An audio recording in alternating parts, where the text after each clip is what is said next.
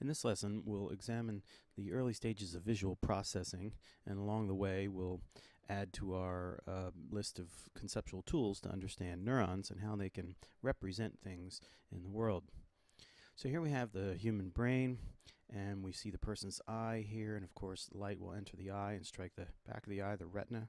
We can think of the retina as a two-dimensional sheet of light-sensitive cells, and the way they're hooked up here, there are axons leaving the eye. We call this the optic nerve.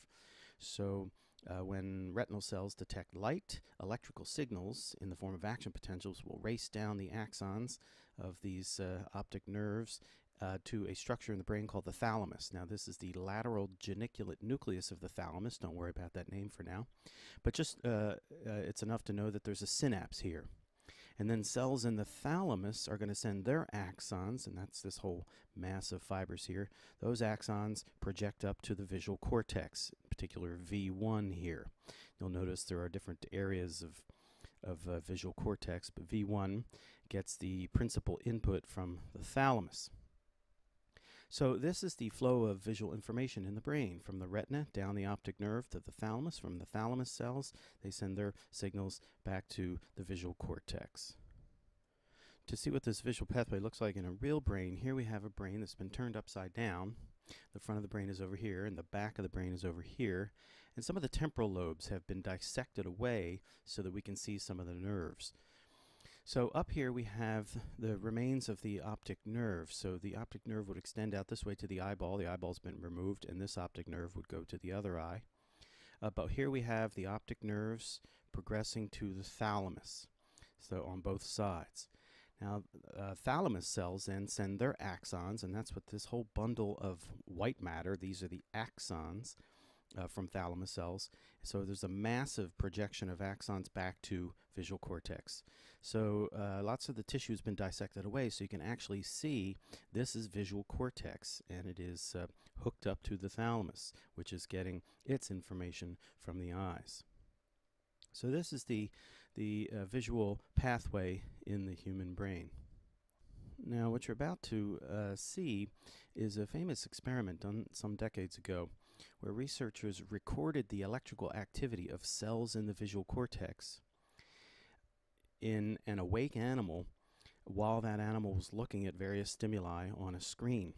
So they wanted to measure the electrical activity of individual cells back here in the visual cortex while the animal was looking at visual stimuli. And the experimental setup looks like this. So here we have the animal, in this case a cat, and it's been sedated, so it's comfortable, but it's immobile here. It's in an apparatus so that it is just eyes open but eyes fixed on a screen, and then they're going to project different stimuli on the screen. Meanwhile, they're inserting microelectrodes into the back part of the brain, the visual cortex, and they're finding individual cells, and then they're recording the frequency of action potentials for various stimuli that they show the animal. Okay, so as this diagram illustrates, here you see the cat is looking at a bar of light, or you can think of this as an edge at a certain orientation. And what Hubel and Wiesel discovered, somewhat by accident really, is that there were populations of cells in the visual cortex that seemed to prefer certain edges of different orientations. And remember, we talked about a preferred stimulus. The preferred stimulus is that stimulus that generates the maximum action potential frequency in the target cell. So what they're showing over here is the cell's preferred stimulus. So when they would shine a horizontal bar, right, or horizontal edge, and this is time on the x-axis, the cell did not respond with any action potentials.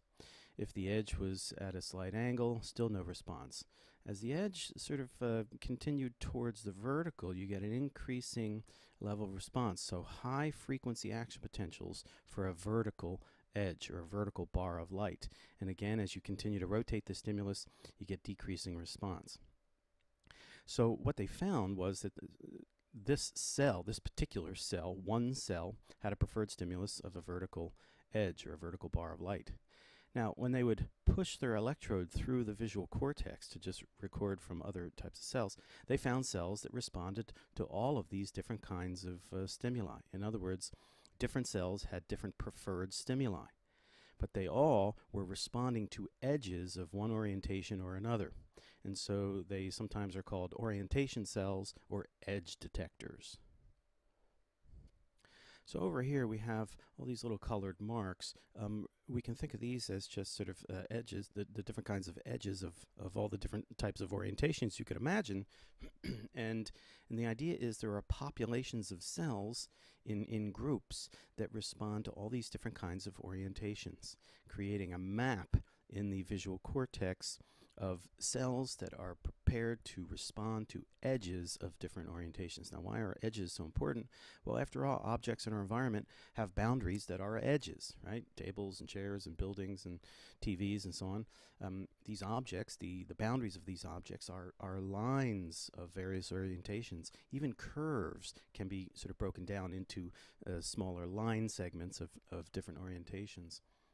So what these researchers discovered was that the earliest stages of visual processing seemed to break the visual world down into edges of various orientations, and it raised the possibility that perhaps later in the visual processing more complicated types of objects and shapes are being processed. But the earliest stages of visual processing seems to involve the detection of edges of different orientations.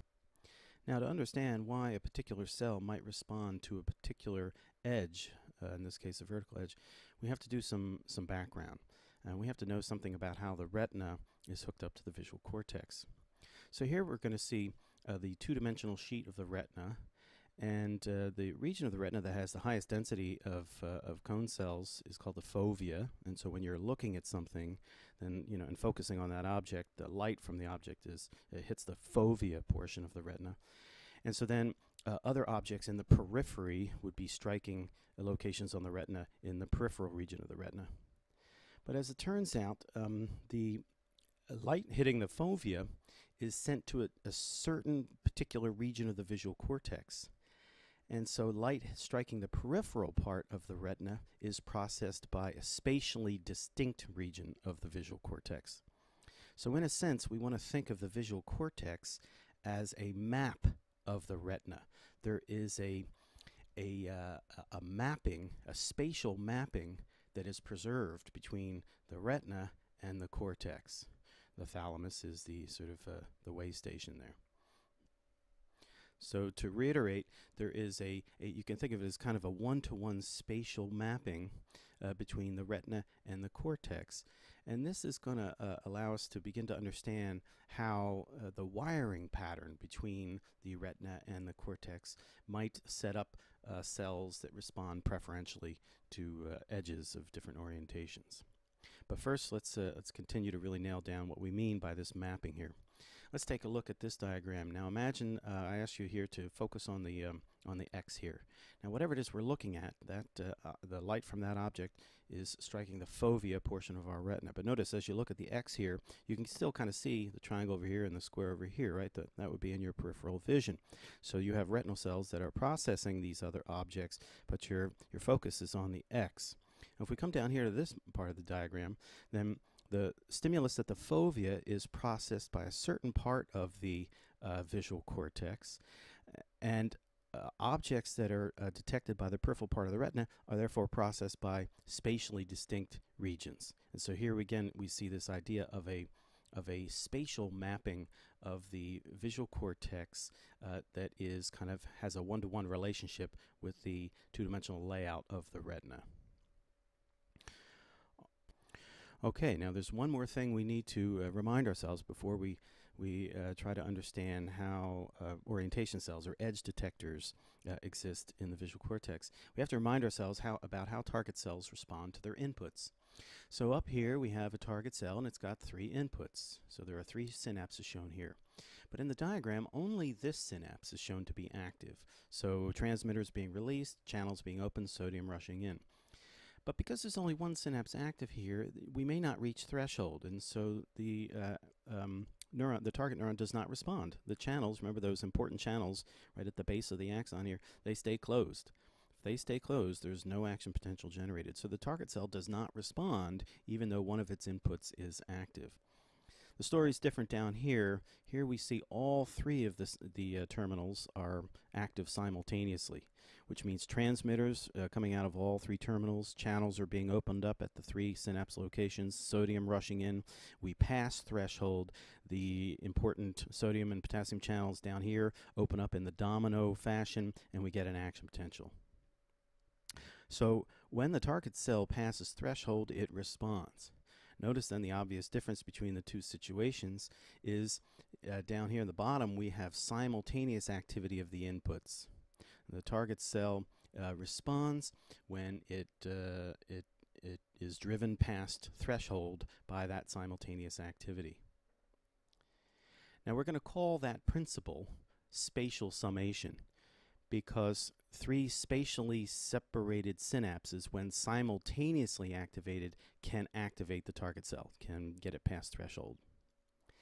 And notice then the maximum frequency of action potentials will be generated when all three inputs are simultaneously active. If some subset of inputs are active, you get a lower response. In fact, no response if only one of the inputs is active. Okay, so with the concept of spatial summation, and this idea that the retina and the cortex have a kind of a one-to-one mapping relationship, now we're ready to see how we might understand edge detectors. Okay, so now in this diagram up top here we have the two-dimensional retina, and let's say we've got some cortical cells in the visual cortex here that have a preserved spatial mapping with cells on the retina, right? So for example, if a spot of light hits the retina at this spatial location, then this visual cortex cell will respond, but this one will not and this one will not. And so the idea then is this cell responds with action potentials, transmitters released, but since only one of the inputs is activated here, the target cell may not respond. So we'll say no response here. But notice what happens if we shine two spots of light, one right next to each other. Now we're going to activate the two visual cortical cells. Right? Remember, there's a spatial relation between the visual cortex cells and the retina. So in this case, we get two of the inputs are activated, and we might just reach threshold, so the target cell generates low-frequency action potential response. Now you can probably see what's going to happen here, right? We go from one spot of light, two spots of light that are starting to look like an edge, right? If we added a third spot of light over here, we would have the equivalent of a kind of a line, a horizontal line or a horizontal edge. So let's take a look. So up top then here we've got three spots of light arranged in that orientation, a horizontal orientation, and that's sufficient to activate the three cortical cells because of that spatially preserved relationship. Since all inputs are activated, we get maximum response here, high frequency action potentials in the target cell. Notice if we take our pattern of light activation of the retina and arrange that pattern to be a vertical line of spots of lights, notice this cell here will not be activated, this cell here will not be activated, only the middle cell will be activated. And again, when only one of the three inputs is active, we said that was not sufficient to pass threshold, so we get no response. So the target cell does not respond to a vertical edge. It's responding to a horizontal edge. What about an edge with just a slight angle with the horizontal? Well, here the idea is the middle cell will be active, definitely strongly active, but the neighboring cells here, they might be a little bit active because the light at that region of the retina might activate a little bit of these two neighboring cells. And so with a little bit activity, we might just get a response here. And so in this way, a bar of light that is close to vertical will produce a lower response, but nevertheless a response, but the maximum response is the horizontal bar.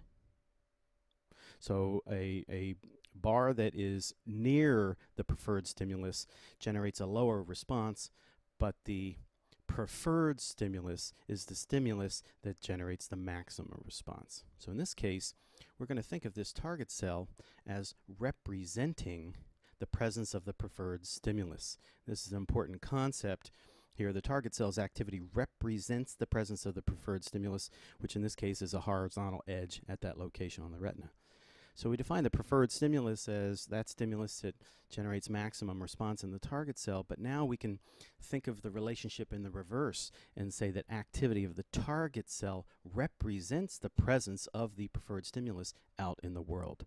And this gets to this idea that lots of brain scientists think of the brain as representing, as a representational system, that activity of brain cells represents other things, in this case, some stimulus in the world.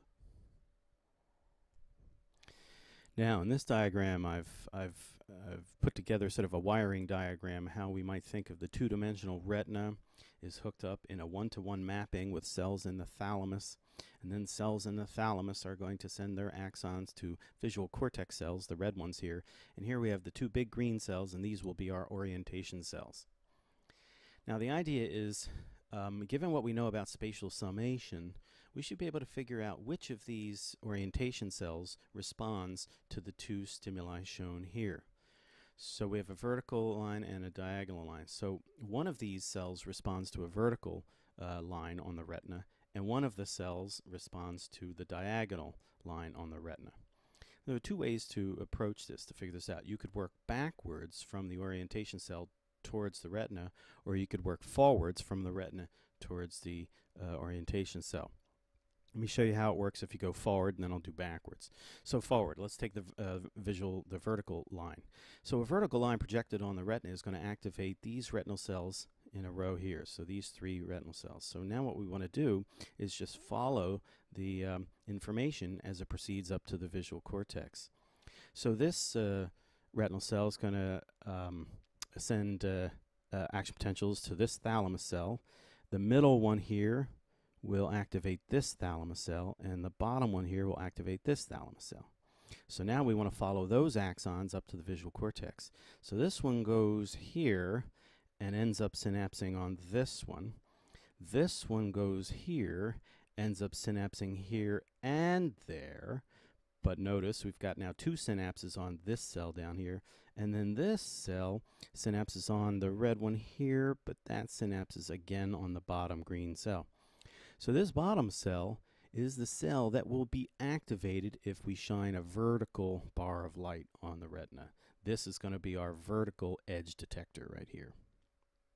And you can check and see for yourself that the other cell then is going to be the diagonal if you proceed forward through the system. But now let me do this cell going backwards.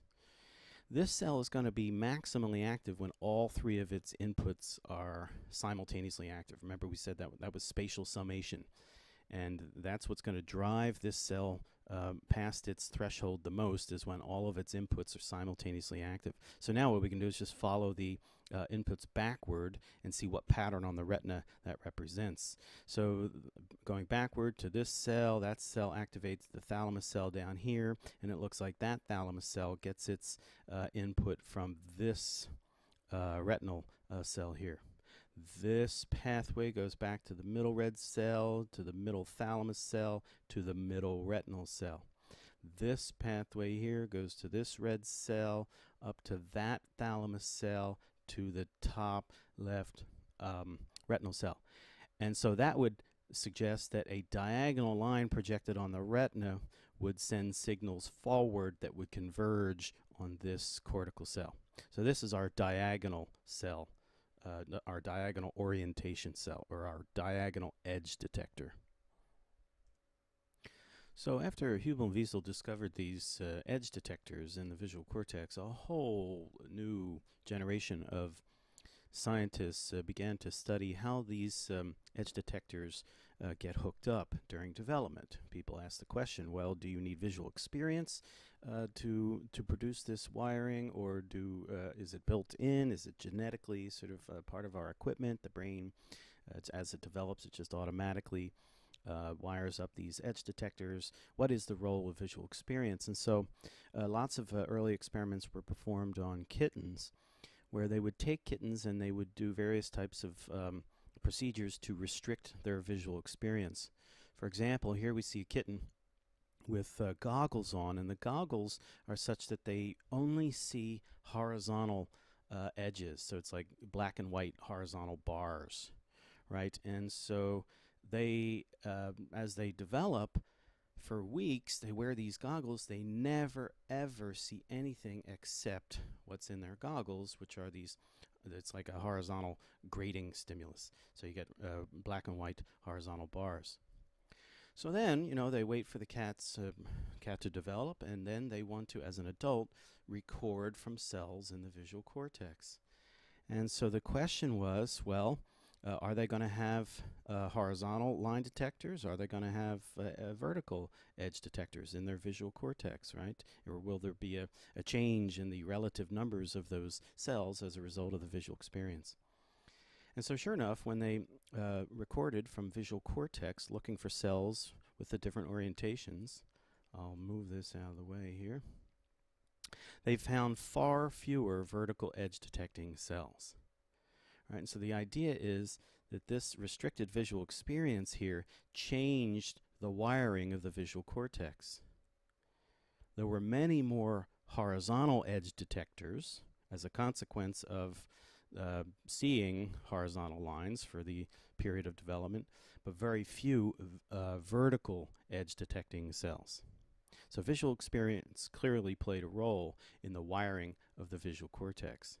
Furthermore, not only did they detect a significant deficit in the number of vertical edge detecting cells, but the animals showed behavioral deficits. So they would run around their environment, but they would run into the legs of tables and chairs, right? So they seem to have difficulty perceiving vertical edges. And so this is a nice example of how a perceptual deficit can be understood in terms of the biology of their brain. They have far fewer cells that are tuned to detect vertical edges, and as a consequence, they can't perceive vertical edges as well as normal cats, and they would run around and bump into tables and chairs. So, in summary then, we attempted to explain or understand the presence of edge detecting cells in the visual cortex, discovered famously a few decades ago, by first referring to the fact that there is a one-to-one sort of spatial mapping between the retina and the visual cortex, such that the pattern of wiring between the two areas can set up the possibility for cells that respond to certain preferred stimuli. And then we reminded ourselves that target cells will respond maximally when all three of their inputs are currently simultaneously active, and that set up a possibility where if the cells that are the inputs to the target cell, if they are being activated by a certain type of stimulation on the retina, then the target cell's activity then will come to represent that preferred stimulus on the retina.